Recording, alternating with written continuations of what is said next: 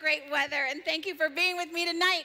We are sold out, completely oversold, booked, packed. It's wonderful to have everybody here with such great energy. My name is Elysabeth Alfano, and you are at the dinner party. I invite 3 celebrities and a known chef who cooks for us, and over food and wine and chocolate and performances, the conversations flow. But the great thing about it is that our wonderful chef tonight, Carrie Nahabedian of Byrnes and Naha, she's also cooking for you, and you're part of the conversation. We have a fabulous lineup. It's very exciting. My first guest really needs no introduction. Everybody here knows him. Everybody who's watching us from coast to coast knows him. He is restaurateur extraordinaire. He is a chef like there is no other. He is a wonderful TV personality and a great humanitarian. Please welcome Rick Bayless. Come on out, Rick Bayless. Thank you so much. Rick Bayless sitting right there. Thank you. Hello, everyone. Rick Bayless is in the house. That's an awful lot of fun. Okay, our next guest, she is a New York Times best-selling author. Please welcome international writer Sara Paretsky. Not too shabby. We have not yet even started drinking. And of course we have New Yorker cartoonist, author, and funny man himself, Pat Byrnes, joining us. Woo, woo, woo, woo, woo, woo, woo, woo. Before I talk to you about what you have in common, it's hard for me to focus on you when I know that there's great food coming our way. So let's take a peek into the Naha and Byrnes kitchen and see what Carrie Nahabedian is making for our appetizers. Hi, my name's Carrie Nahabedian. Many of you know me from Naha, but we're filming here today in our new restaurant, Byrnes.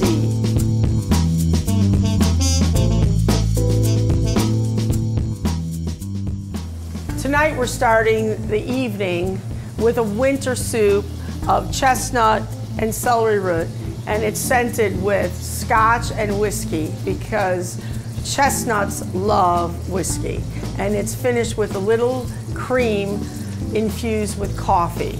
And it'll get you started it'll warm you up for this long winter nights. So we're starting with a white, as we say, a white mirepoix, a little bit of celery, leek, and we're doing a little sweating of it. A sweat means to cook without browning. Cook it in whole butter. Of course, season it with salt, cracked black pepper. We use kosher salt. Then we're gonna have shelled, peeled, raw chestnuts. If you're scared, don't be scared of a chestnut. You can get them in the store. You can buy individual, already peeled chestnuts. Just don't buy them in candied in liquid because you'll suddenly be making dessert instead of soup. Then we have some beautiful celery root. You can see all the vegetables are sweating. And then we're gonna add some alcohol. We're putting a little touch of scotch, and always with alcohol, make sure that your flame is low so all of a sudden you don't have a flame out. So now we're going to add nice hot chicken stock.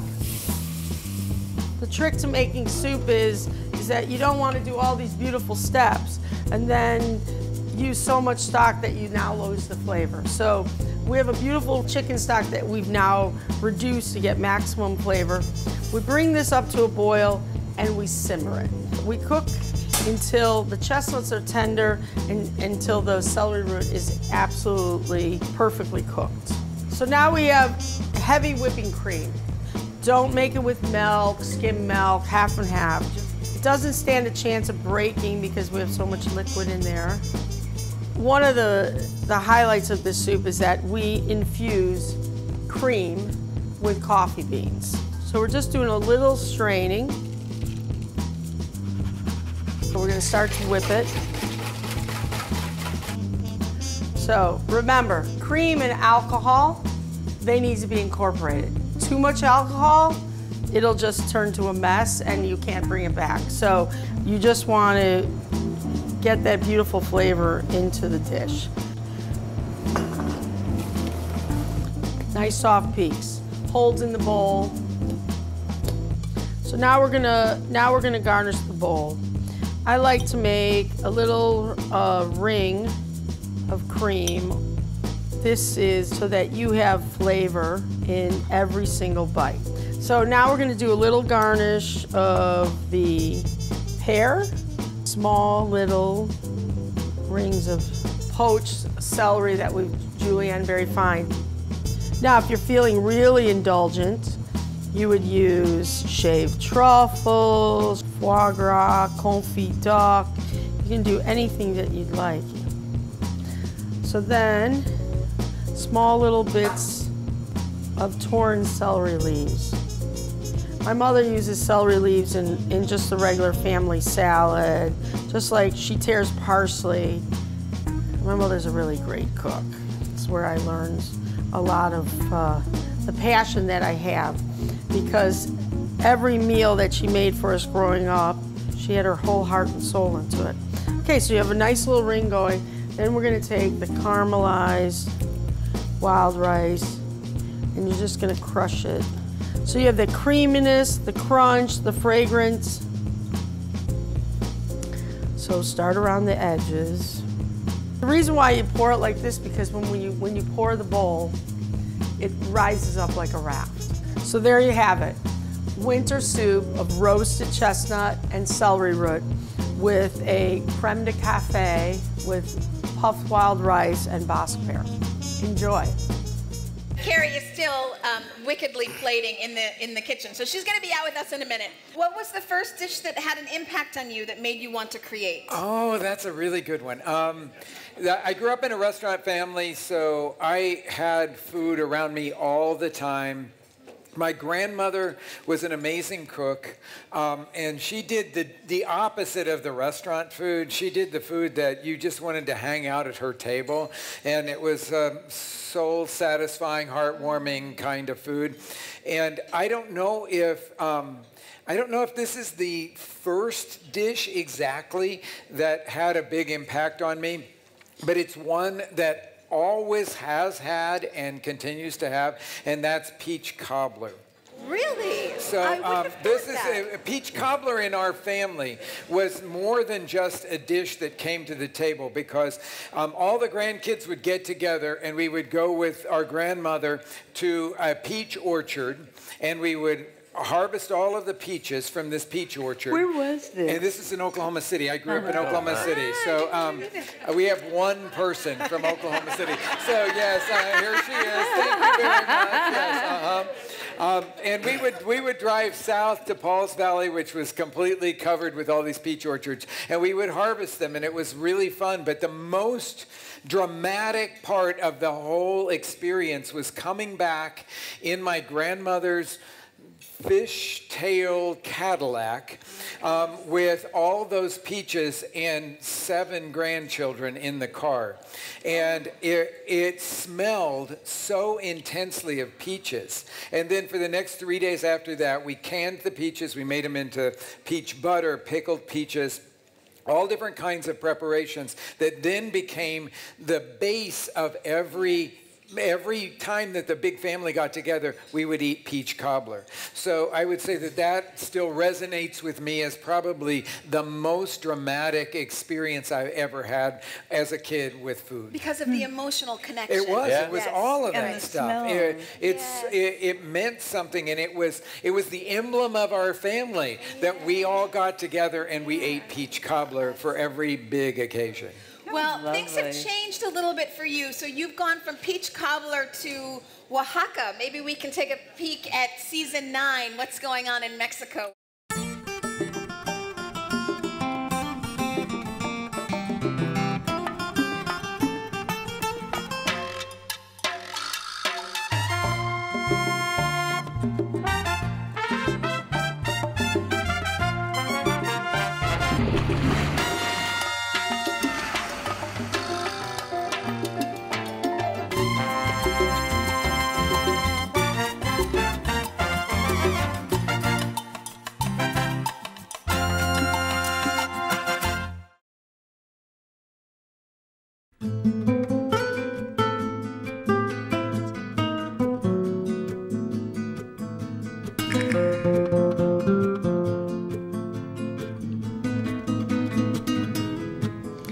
agree with a lot of people who think of Oaxaca as the epicenter of the food world here in Mexico. And in the over 30 years that I've been coming here, I've seen quite an evolution. I would say that the most exciting part of that evolution for me is all these young chefs who are totally in love with the traditional cuisine. They're adopting it, adapting it, and evolving it into some of the most contemporary cuisine that you'll find anywhere. Their kitchens are just filled with passionate, skilled young cooks. And though Oaxaca is a sort of smallish town, these restaurants can hold their own with some of the best restaurants in the world. This is Danzantes. It's known for an amazing design and a very progressive bar and signature mezcal program. But the real appeal for me is the fabulous menu that's created by Chef Miguel Ángel Jiménez. Bueno, lo que vamos a hacer es un mogo-mogo, que es un albondigón. And he's now working on season 10, which is such an amazing feat. I wanted to pick up with Sara because you also, created such an iconic figure in V.I. Warshowski. So what impresses me with what you do is, I'm going to read you something from V.I. Warshowski's horoscope. So you have researched your character so much that you've actually written a horoscope for her, and it goes like this. V.I. Warshowski was born on July 27th with the sun in Leo and Gemini rising. Her chart reads, extremely active by nature. You like to get around and meet people. Very restless. You can't seem to stay put. Because of the high nervous tension you always have, your athletic activity would be a good way for you to burn off energy. So I want to talk to you about how you research your stories and your books, because this is so incredibly detailed that you know she has a Gemini rising. Well, is it true? It's true that I researched her horoscope, okay. and that's what they said in the online horoscope site that I consulted. And I thought it was so... The curtain falls. What I'm really impressed with is the level of detail that Elysabeth brought to this, because this is buried in the FAQs on my website, VI's horoscope. So thank you for digging deep. I think my favorite, two things that I did for the books that were really great fun. For my second book, Deadlock, which is set in the Great Lakes shipping industry, I actually rowed an ore ship from Thunder Bay just on the western edge of Lake Superior in Canada to the Welland Canal. And I was still working full-time downtown then. I didn't have a lot of money. I had $600 in my bank account. They gave me the run of the ship. It was really wonderful, and put me up in the stateroom where the last person in it had been head of the Canada Grain Commission. And I kept thinking, what is this going to cost? And can I kite a check or, And finally, my last day on board, just as we reached Niagara Falls, I said to the captain, no one has said anything as vulgar as money, but what does this cost? And he said, oh, we can't charge you. Then we'd have to advertise as a passenger ship. So I had this wonderful Great Lakes sea voyage. So do you try to do everything that's in your book? Because you have 17 books now, isn't that right? Probably work on your 18th. So do you try to do everything that you've written? A lot of it I imagine. I strangled a longshoreman once just to see how long it took. Like V.I. jumps from a gantry into the sanitary canal. No, I didn't try that. Do that Okay. one, yes. But the book that I'm working on, I'm hoping to set a scene in the tunnels underneath Wrigley Field, and I do have somebody who, if it ever thaws, Right. If you could, right. is going to take me down there and let me see where you could put a body, or the entire starting roster, really. Yeah. Does everybody know how VI was created? This is a great little story. I have a video clip of when I interviewed Sara a couple of years back, and she told me the story. Let's see if we can roll that short clip.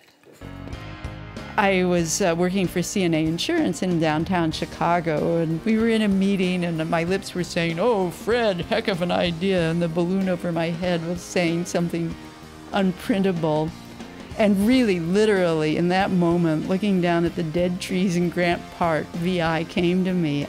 I thought, I don't want, you know, a male detective in drag. I want a woman who's like me and my friends. She's doing the job that didn't exist when we were in high school, but she's saying what's in the balloon over her head because she doesn't worry about what they think of her or getting fired.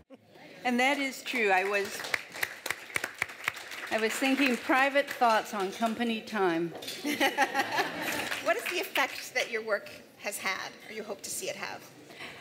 I think that partly my writing, creating this woman character, and partly the work that I did in creating the advocacy group Sisters in Crime has made it easier for women to see themselves in books, see themselves as writers. I hope that the work that I do in the community through some of the foundation work that I do also makes children of both sexes who feel marginalized feel more empowered to take chances in their lives. One of my absolute favorites is a group called Girls in the Game, which does sports with girls where they really, recess has been eliminated in a lot of public schools and art programs. And art programs and music programs and cooking programs and cartoon programs. That would fall under art, I guess. But that competition is kind of like a sport in itself, but it's a blood sport. Which? The competition against all the programs that we need that are fighting for funding. Well, I mean, joking aside, this is really the leavening that society needs if we're going to thrive as a democracy, not rote memorization for tests, but the creative work in whatever field. And children should be exposed to creative work in many fields so that they see what their métier is. I actually I write for the Huffington Post, and I interviewed 5 CEOs and or large entrepreneurs, and I had asked them if the arts had affected them in any way. Had they had any arts in their upbringing, and if so, had they carried that through to their adult lives? And they all said that because of the arts, they felt that they had a competitive advantage in business because it made them original thinkers, and therefore they were craftier thinkers, and they wouldn't have had this had they not been exposed to the arts. So, and they all said, and they were different, you know, one was the dark banking. side of the arts. Any sort of creativity is really just solving a problem. Like, you know, how do I get this toilet paper off my shoe without people laughing at me? How? You know, that's a problem. But you have often. Figure it out, and you find people will be tremendously creative in a situation like that. I think it's very important that people recognize today in the modern world that when you say you want to be professional, and I run into this all the time in big meetings, that everybody thinks that they have to be buttoned down and nobody can joke, nobody can sort of spin ideas. To me, if you want to get anything done, there has to be humor involved in it at some point. You have to be able to laugh. You have to be able to laugh at yourself, because once you start laughing at yourself, that's when you get really creative, because all the barriers are down. You're not protecting anything. And to me, I always bring that to all the meetings that we have at our restaurants. Is I just want everybody to laugh, relax, and then get creative. Because when you're laughing at yourself, you're questioning yourself. You're saying like, well, is this really the best idea? Right. And then that might push you off into something else accidentally. Yes, it's so true. And accidents are where a lot of the good things really happen. That's what we were talking about backstage. Yes, if you don't let yourself go off road, you're not really going to find that new direction. You're not going to find the good stuff. Making them have free time, whether it's not structured, that's where creative comes from. And I think often when I'm stuck in a book, as I almost always am, for days at a time, that Richard Feynman, who my husband, who was taught physics at the University of Chicago, that was his idol among late 20th century physicists. But he discovered something about electron spin, which is classified, so I can't tell you tonight what it is. But he was standing in line in the Cornell Faculty Club, and he was juggling plates, which really annoyed a lot of his colleagues. But watching the way the rim moved, well, you tell this story because you know this. He had been really stressed out all the time, but he started kicking back and he was watching that, and he saw the plates, you know, as they go up, and they're just flipping. The kids were just laughing, and they did this little wobble, and he thought, I wonder what the heck causes that wobble. And he started working out the equations.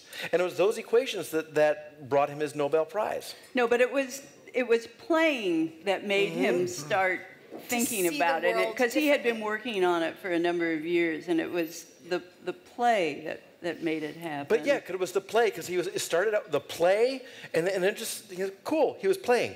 And then later when he faced a problem, there it was. Because he was always talking about the more different things you try. I mean, we were talking about all the different arts and the cooking and this.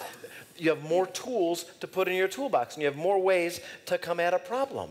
And that's what creativity is all about. There's a great Steve Jobs quote, and I've said it before on this show.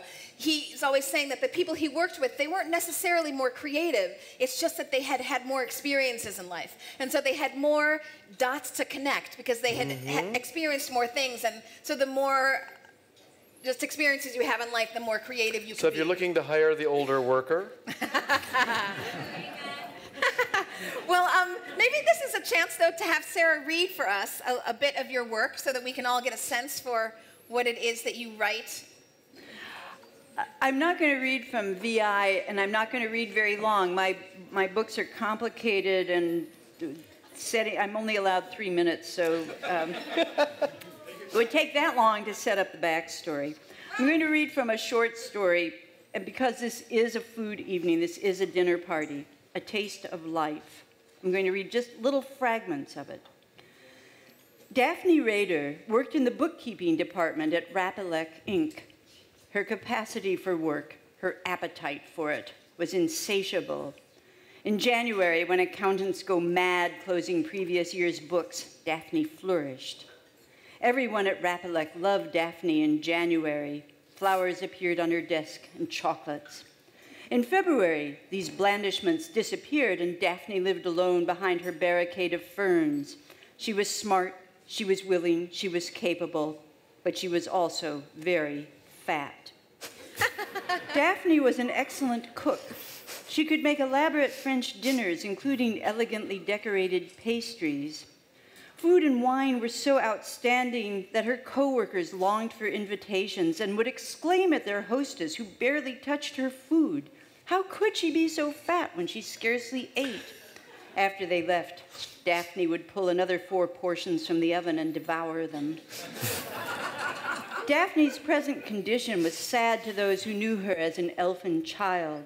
What had happened? Family friends blamed her mother, Sylvia, who was a top model. When Daphne was born, Sylvia delighted in the photographs. Hovering sentimentally over a white-clad infant only enhanced her popularity. But as Daphne moved from infant seats to kindergarten, she became an encumbrance. If the child was growing up, the mother must be aging. So Sylvia force-fed Daphne and turned her into the fat woman that she is today. However, one day into Daphne's life came a beautiful young accountant, Jerry, and they fell in love, and Daphne lost weight, and she actually was able to buy clothes in an actual dress shop instead of making them for herself. Sylvia arrived in Chicago and was just furious. Daphne in love, Daphne getting thin, no. So Sylvia seduces the poor unfortunate Jerry away from Daphne.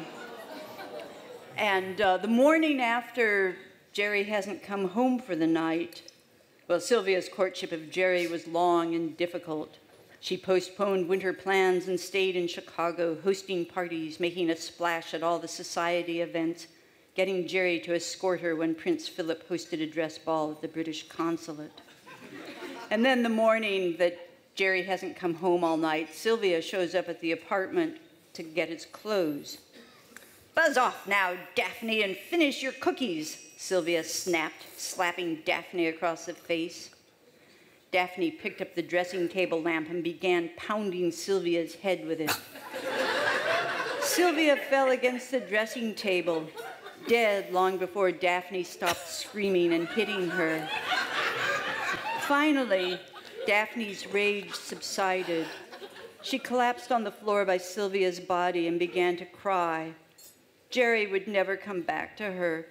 No one would ever love her again. She wanted to die herself, to eat and eat until she was engulfed by food. mechanically, methodically, still weeping, she lifted Sylvia's left arm to her mouth.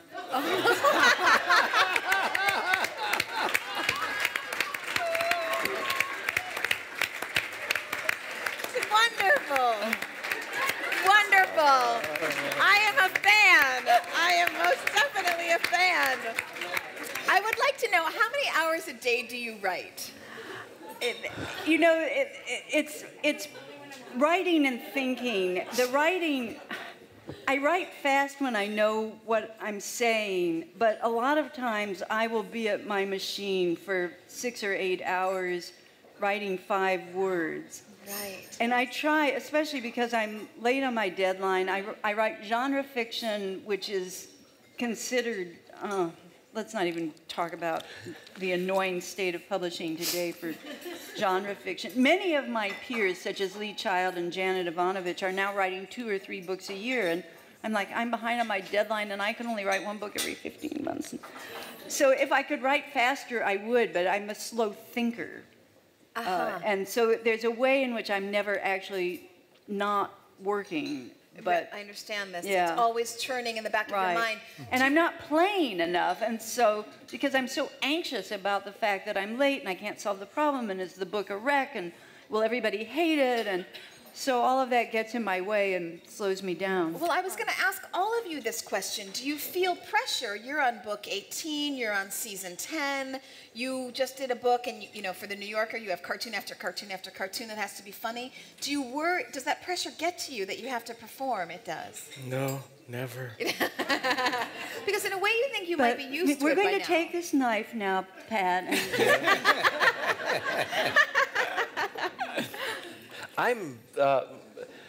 My wife has very delicately referred to me as squirrel head. What? Squirrel brain. Oh, sorry. she's corrected you. Corrected. It's squirrel brain. Yes, squirrel brain. Because I am constitutionally incapable of doing just one thing. There's the most dangerous thing in my world is 10 minutes to go. I don't have anything to do. Wait, I think we have a great comic of him multitasking. Because that's the time where I can relax and play. And that's where the next idea comes from. And unfortunately, sometimes those ideas will be things that like, wow, you can think of it like that. But then to execute it, it's like you'll think of an idea for a book. Great! Then writing. You gotta write the book, yes. And you've got to write that And that's book. where all the work is. And that's, I had an idea for something that... it was a cartoon. I was trying to make funny. And I couldn't. It was this close to funny. It would have been a kind of a witty quip at a cocktail party, but I just couldn't turn that corner and make it be worth investing 10 minutes to make it a rough that will get rejected, and I could forget about it from there. And then as I'm letting it die, I thought, there's actually a serious idea in there that consumed the next 3.5 years of my life. The next 3.5 years. And so, those accidental moments when you're just letting one idea die, you might see it from a different angle. And ideas are scary. Because you don't know where it's going to take They don't know where they're going to Or when they're going to come. Yeah. Right. You just have to be open to it all the time. Yeah. And be willing to go through, as you could imagine, just like long dry spells where nothing is happening and you still show up. That's the whole thing. I think that the difference between somebody who's successful and somebody who's not successful is that the successful person always shows up. Yes. Mary Oliver has something to say about that in her, Mary Oliver, the Pulitzer Prize-winning poet, has a handbook on poetry, and she says that about the muse. She says, if Romeo had come to the window and Juliet wasn't there, you wouldn't have a love story or a tragedy. Right. And the muse doesn't come if you're not willing to show up. Right. Okay. And if I can segue into something more parental, it's like quality time. Yeah. Quality time is a function of quantity time. People talk about, I have quality time with my kids. No, it's quantity. Good luck with that. You got to be there for a long time until something happens, and that only happens as if you're there enough time. So not missing the small moments. Well, and I said, for me, with my daughter, that I wasn't quite sure exactly how to really bond with her, and so we just started making dinner together. And that was it was only in the small moments when she was grating the cheese and I was sautéing the whatever, and that stuff would just come out. But you couldn't plan it. You couldn't say, okay, let's sit down and have the quality time now. Amen. It just had to come out normally, naturally, in the small moments. It's interesting that you say that, because that's a common thing that you do in improv, is they teach you to busy yourself, pretend that you're folding laundry, pretend that you're ironing, pretend that you're chopping carrots. And that's when your mind then frees up, because you've busied yourself. You're doing something. And so cooking is great for that connection time, because you're all sort of futzing, and then your brain starts to go free and you start to connect. Absolutely. When, how, and why did you decide to focus your art on cartoons? And I will add to that, how do you create a cartoon? Well, first of all, I did not decide to be a cartoonist. And please eat, everybody. You do not go to your high school career day and say, like, oh, I want systems analyst, biologist, cartoonist. Oh, well, I'll look at the cartooning. You don't do that. I mean, you become a cartoonist because you have to. It's a genetic condition. And you do it because you can't not do it. You have no choice. Yes, it's something that compels you. It's something that is very life-saving in a lot of ways, because you know those comments that you could make that will get you punched in the face. If you don't say them, but instead write them down in a little notebook, that makes you a cartoonist. And it keeps you alive instead of being that wise ass who got what was coming to him. After that, you just figure out, all right, well, what do I do? And then, well, you take all your little ideas, you draw them up, you make copies, and I wish it was more romantic than this. You stuff them in an envelope, you send them somewhere, and you wait. How long is the wait to get into the New Yorker? It could be any length of time. I submitted some stuff in college, and it was awful. It was awful. But then, out of college, I made like 2 or 3 submissions, like every 3 or 4 years, and they were lame. They were awful. It was a week before my 39th birthday. And you got in. I had recently started submitting again, and I churned out a bunch of gags in quick time. I was drawing a lot for a comic strip that I had that was in development. And so I thought, okay, I'm ready now. So you felt that it was your time. So it was my time. And then it happened fairly quickly. But there are guys that, for me, but really, it was really close to 20 years. And that's fairly normal for a lot of guys. Is it the caption first and then you draw for it? Or do you have the drawing and then you find the caption? It's the idea first. Aha. You're writing a show. You're writing a very, very short show.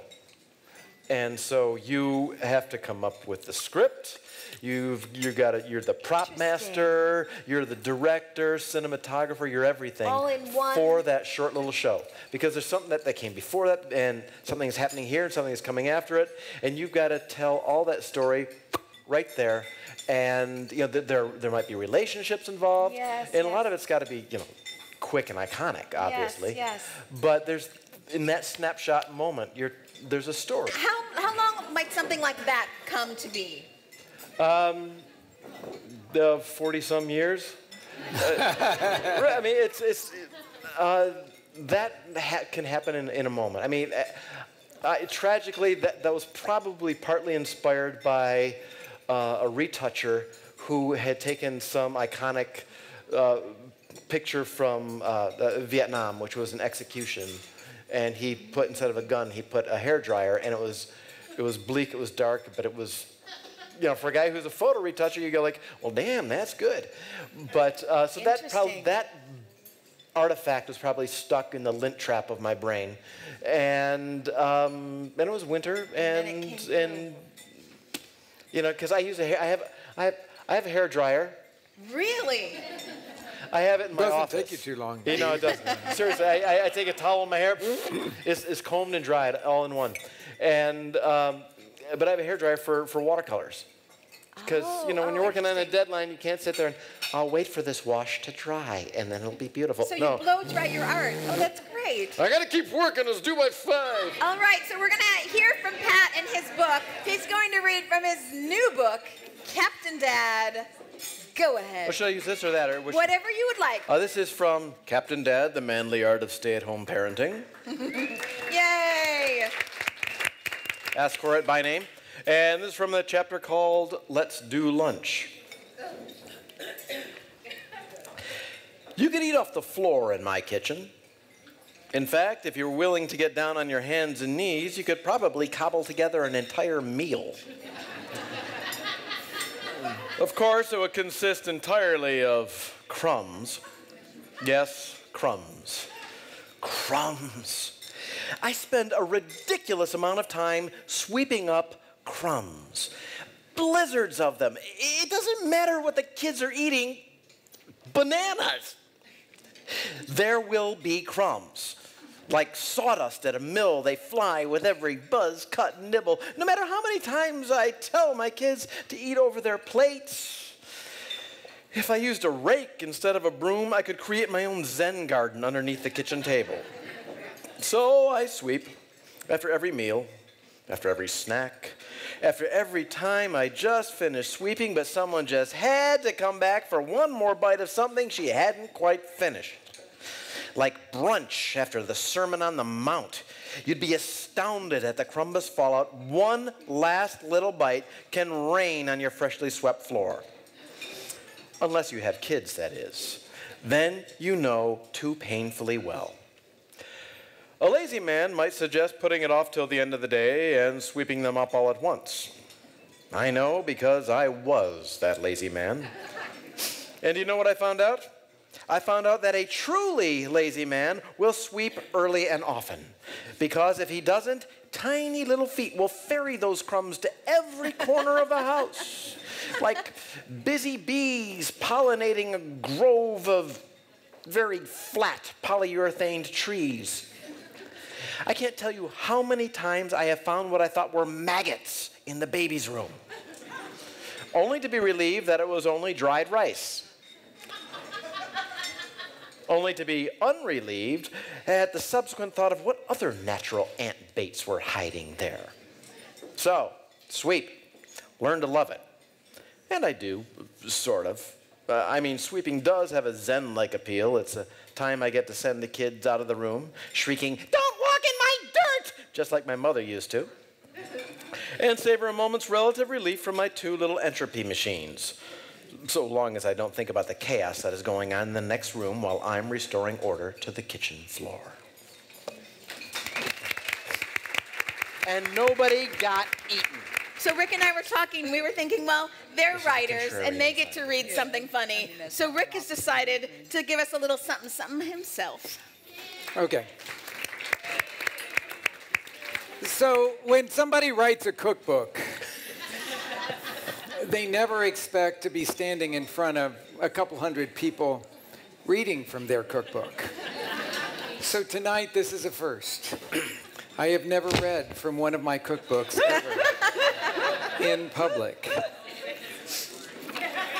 I'm going to read for you Watermelon Ginger Guacamole.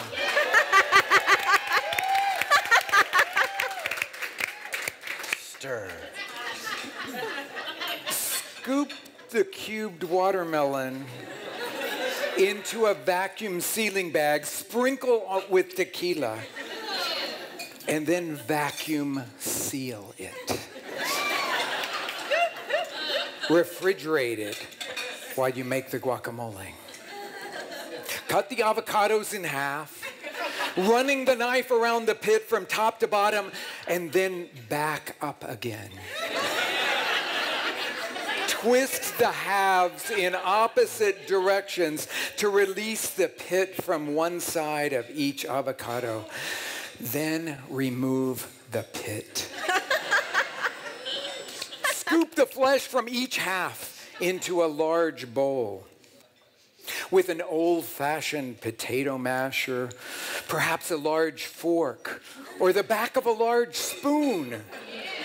Coarsely mash that avocado. Grate the zest from half of a lime into the avocado. Juice the lime and squeeze 2 tablespoons of that juice into those avocados. Then finally grate ginger into the avocados. Measure about a half a teaspoon of that grated ginger. Add it to the avocado along with some green chili, some herbs. Stir to combine, then taste and season with salt. Cover with plastic wrap, press directly onto the surface of the guacamole, and refrigerate it until you're ready to serve. Now, right before carrying that guacamole to your guests, release the vacuum seal from the watermelon. Gently stir half, not all, but half of that watermelon into the guacamole. Scoop the mixture into a serving dish and top it with the remaining watermelon. Rick Bayless, reading from his cookbook on the dinner party. Very fun. All this talk about food, I think it's time that we check into Carrie's kitchen again and see what she's making for our entrees. Welcome back. Now we're going to finish up with our entree. So for tonight, we've created a dish just for the dinner party, which is a ravioli of the rabbit confit with grain mustard, fins herb, a beautiful carrot puree, and then we're finishing it with a fresh juice carrot broth with hen of the wood mushrooms. So now we're going to start with the dough. Don't be intimidated. We've made a classic pasta dough. Only work with the amount of dough that you can handle. And once you reach your desired thickness of the dough, you just keep running it through that same number. We're going to egg wash lightly. Don't go crazy with the egg wash. The tendency is to always overstuff. And whether you're making turnovers, strudel, less is more. Make sure that your carrot puree is not too wet. Sometimes late in the winter, the squash or carrots can get a little moisture from the winter storage. Working quickly, you form it, just like that.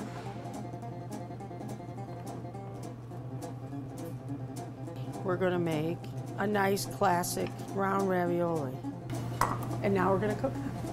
So we have a lot of garnish here. We have some tarragon oil, fresh tarragon blended with olive oil. That's gonna enhance the dish. Tarragon leaves, little chervil leaves, chives, red watercress, and pea shoots. We have some pickled mustard seeds, confit garlic. There's no fear of pungency because it's cooked in duck fat. We're gonna add a little ginger, black pepper, nutmeg, and clove. You can add even a little green cardamom to your fresh squeezed carrot juice. So we squeeze our own carrot juice, but if you don't have a juicer, then buy fresh carrot juice from your grocery store and then infuse it. We've taken the carrot broth and then we've strained it out and we've infused it with those ingredients. The rabbit confit, that there isn't enough film in the camera to show you how to make a confit. So basically, in this beautiful, lovely copper pot, we have the rabbit that has been picked thoroughly. Look how beautiful that is. Picked, and it has a little bit of duck fat there, and that's gonna garnish our dish. Here we have flavorful rabbit stock that we're going to cook our raviolis in. Get rid of the myth of plunging your pasta in ice water, running your pasta in a colander in your sink, running cold water off of it. Because what you're doing is you're getting rid of all the starch, you're getting rid of all the flavor of the pasta. When you cook your pasta, ravioli is a different scenario because we want that rabbit flavor in it. Save some of your pasta water. Save a cup or two, and then toss your pasta with your olive oil or your tomato sauce, but add some of the pasta water to it because you're adding more flavor into it. Just coat them with a little bit of oil so they don't stick to each other. So we're going to start to plates. Once you've chosen your bowl, you're going to do a little carrot puree on the bottom just to anchor the ravioli. Place your ravioli in the bowl. A little dab of the confit rabbit, just as an extra bonus. Put the hen of the woods mushroom as a little bouquet. We're going to sauce with the fresh carrot broth. A little salad of watercress, shaved red radish, and pea shoot for that little touch of spring. A ravioli of rillette of rabbit with carrot puree, roasted hen of the woods mushrooms, confit rabbit, freshly juiced carrot broth, and a salad of pea shoots and radish. Hope you enjoyed the dinner party. I'm Carrie Nahabedian from Brondi and Naha Restaurant. Come join us, have a seat. That was great. Get this woman a glass of wine, please. Yes, get this woman a glass of wine. Let's make her some room. How do you think playtime and creativity are impacted by technology? You took your I can't eat chocolate. My daughter was asking me on the way home from school today about, because other kids at school, they get a lot more computer time. Yes, other kids get a lot more computer And time. I thought, well, that would make an interesting experiment. Let's take their test scores. And we'll grid them, put them on a grid, but their test scores correlated to computer time. And so, quit complaining about not getting enough time on the computer. Oh, because so, their test scores were lower. Yeah, because she does well, because we don't let her be on the computer, so she has to do that crazy thing called reading. I see, And so she's learned to love books. And the paper kind too. We don't do any of that like we did on a tablet. I mean, no, it's like you learn to read a book. It's cool. It's exciting. So you think technology hurts our creativity, our playtime creativity? Yes, actually, we succumbed a little bit and let our daughter play with Minecraft. And because all the kids are talking about, all right, fine, go ahead, so just so you can talk to your classmates, and she got sucked in, but it was fortunately for a very short time, and she's over it, but she got sucked in, and my wife said to me, it's like, oh, I can totally see why girls are outpacing boys in learning test scores in college, entrance, and just like in college graduation, because the boys are getting sucked into computer games, and it's a time sink. Yes, right. Yes. It is we know a this time for adults, sink. not just for and kids. I mean, yes, it helps you with certain spatial skills and knowing how to work a mouse. Great, that you can go operate a machine. The opposite. But I don't. They're tools. Yes, they're tools. They're Okay, tools. and I will wonderful say, tools. well, They're I useful don't know tools. about the games because I'm not a gamer, so Me neither. I won't say anything about that. But I have to say that the creativity in our chefs' meetings is always enhanced by technology, because we'll be there just throwing out ideas and somebody's on their phone pulling up something that then adds something to the conversation. The accessibility, I'll agree with you there. The accessibility is just amazing to me that we could do, or I could be writing a recipe and I'm stuck with something and I just need to have a list of herbs. And so I just go, I go on my phone and write list of herbs. And so I come up with this stuff and it's like, I go down it, oh yeah, that's the one. That's the one that's right for this recipe. And then I'm right on to the next stage. So accessibility to me is amazing. And I can work so much faster than I ever was able to work in the past. So if you're using it as a tool, which you are, then it's great. Yes. If you're using it as a diversion, it's a time sink. Yes, I agree with that. So yeah, it can be a great thing, and I use it, for research. I'm sure like Sarah uses it for research all the time, just like find out how do I know this detail without having to take a week on a steamer. I always wonder about what NSA is thinking about all the websites that I go to, like the Anarchist Cookbook. The Anarchist Cookbook is a favorite. So you can, if you want, you can just come over So and you yeah, I flip was through, writing a short story where somebody was making a homemade bomb using a furnace, newspaper, and ammonia.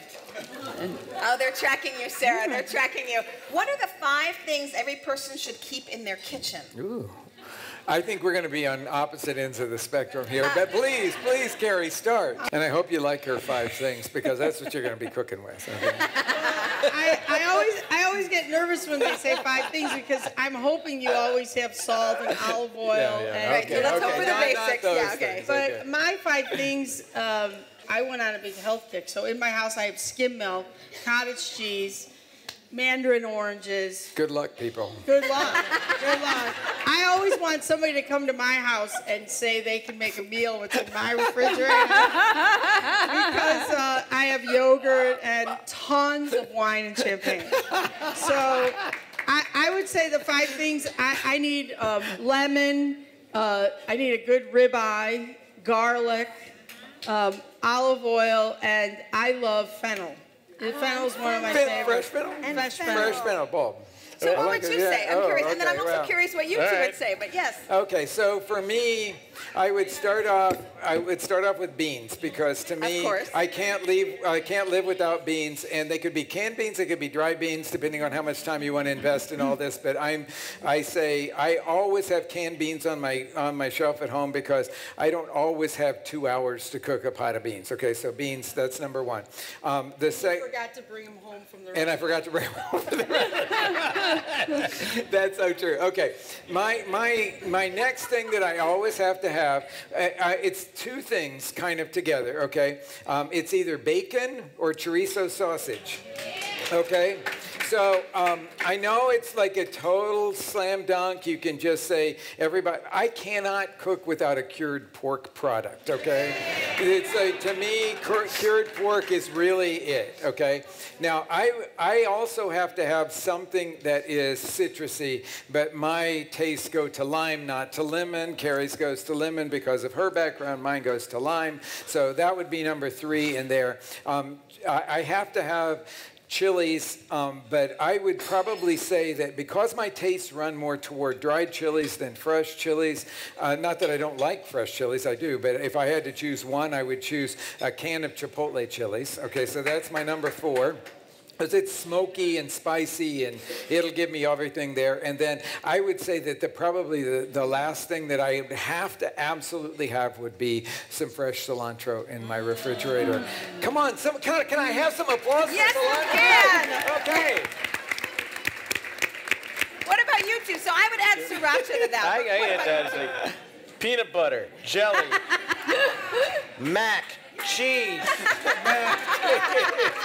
Those are 2. That's 4. bread. And beer.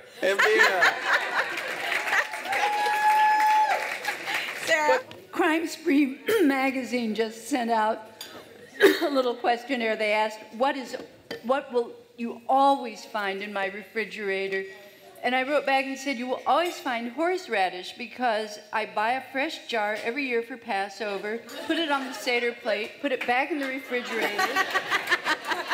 Next Passover comes around, I throw out that jar and buy a new jar.